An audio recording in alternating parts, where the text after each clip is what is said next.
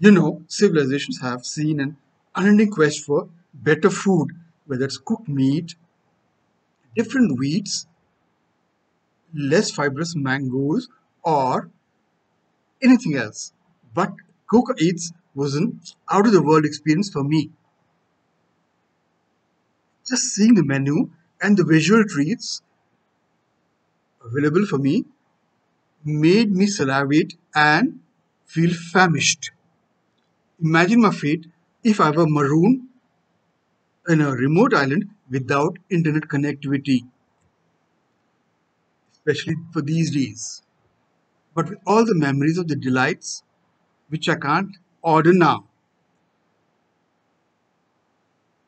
I'm of the opinion that the lifelong passion of Astha has given me an opportunity to see the vegan delights for a soul satisfying experience and never to be missed experience. Hope it's yours too.